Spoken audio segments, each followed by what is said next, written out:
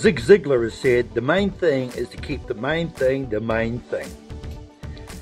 Family in Christchurch, my name's Tony Collis from Hope Centre in the Vin, and I celebrate your focus towards evangelism, discipleship, and reproducing small group dynamics. Making a priority to make the main thing is not easy. It's challenging. But it rewards like nothing else. And so I celebrate the journey that you're just starting, and you can be assured of our ongoing celebration and praying for you. God bless you. Well, hello there. It's James Anson here from Auckland. My wife and I, Viv, we lead a house church network up here in Auckland, across in Fiji, starting to extend into other parts of the country now. We've been in the movement now for 2 years. We basically came out of the COVID shambles, and God spoke to us a lot during that period of time, particularly about the effectiveness of the church. We've been pastors for 35 years, and we've planted numerous churches over that period of time. But this is our first time in the micro network of church planting, where we're planting, multiplying house churches through making disciples who make disciples, and we're building the kingdom of God one life at a time. And I just wanted to say to Chris and those of you that are here at the formation, it's a very exciting time for you. It's a very exciting time for us. I met Chris about a month ago. He rang me and made an appointment to see me in Auckland. And I was very enthused by his enthusiasm, by his vision, his dream. And Chris, of course, is a long-standing pastor in his own right, and has studied very hard, looking down the track at the microchurch network. And I believe that you're about to embark on something that could bring about many life-transforming stories as the church is unleashed into neighbourhoods, workplaces in the South Island. And just know that you've got our support, you've got our love, you've got our prayers. We long and yearn to see more heading down this track, as we believe that this is one of the great last moves of the church in the Western world, where the Western world is waking up to the fact that there is also a very effective way of expanding the kingdom of God through church planting, microchurch planting, and releasing, training and equipping disciples within their own communities, their own neighborhoods, to begin to reach out to the people who live right down the street from you. So just let you know that we're praying for you.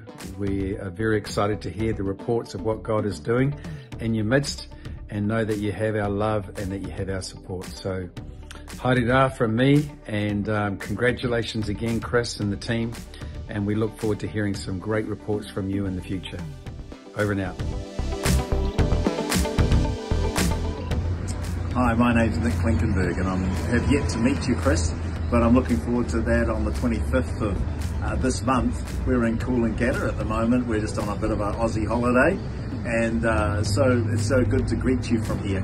And like Pentecost Sunday, what a great time to launch a couple of groups, and I hear it could even be 3 or hopefully 4 or 5 in the future. Multiplication, that's so exciting. And so anyway, just I want to read a couple of scriptures to you. One of them is, of course, I'm sure you'll know it. It's in Luke chapter 4, and it says, "The Spirit of the Lord is upon me, for he has anointed me to bring good news to the poor. He has sent me to proclaim that captives will be released and the blind will see, that the oppressed will be set free, and that the time of the Lord's favor has come." And I love the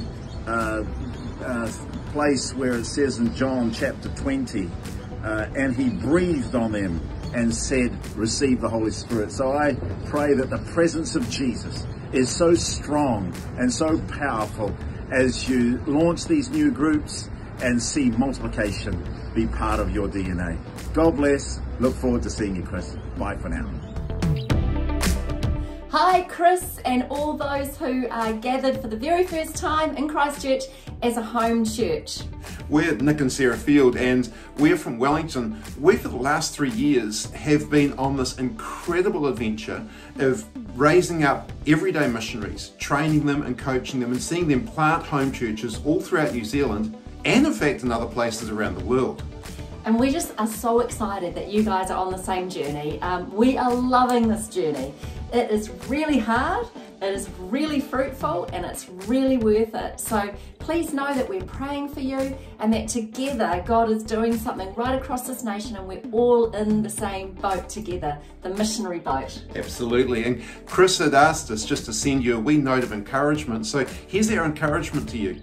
As Sarah was saying, this is really hard, but don't let that distract you. Don't let that put you off. When you feel the attacks coming, there might be personal discouragement, it might be things from the outside, it might just be that you're going, where's the fruit?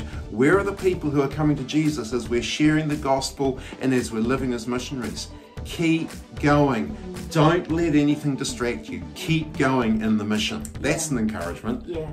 And so what we find with The Way, which is the name of our collective of home churches all over the show, what we find is that gathering together on Zoom and in person with the leaders and with the groups to celebrate and to encourage each other, to coach one another and learn from each other is absolutely key. So may God bless you on this journey, and know that you'll be in our thoughts and in our prayers. And we really look forward to hearing how things go. Yeah, God bless you all. See you. Bye.